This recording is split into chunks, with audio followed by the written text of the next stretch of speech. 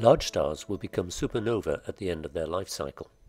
As hydrogen in the core becomes depleted, the star expands to become a red giant. At the end of that stage, it is likely to collapse under gravitational forces. If the star is large, then that gravitational potential energy will in turn lead to an explosion, a supernova.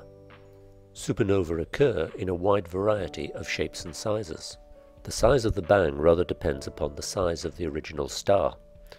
The bigger the original star, the bigger the bang in an explosion that can be brighter than all of the rest of the stars in the galaxy put together. However, Type 1a supernova occur at the end of a slightly different process, which goes something like this. If a pair of main sequence stars orbit one another in a binary twin, it is likely that one is larger than the other.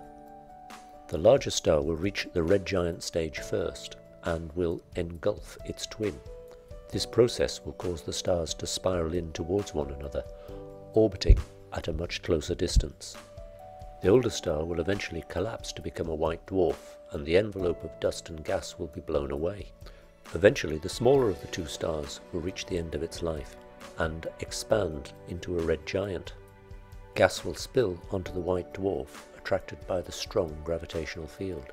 The mass of the white dwarf will increase to a critical value of about 1.4 solar masses, at which point it explodes. Observations of this mechanism were confirmed in a report by NASA in 2006, publishing a series of photographs as seen above.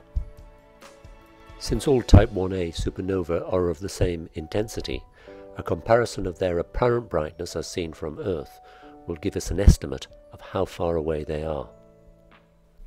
These summary notes and many others can be found on the website at www.physics.org. On the playlist there's several other video lessons explaining different techniques of measuring distance in astronomy. Thank you for watching.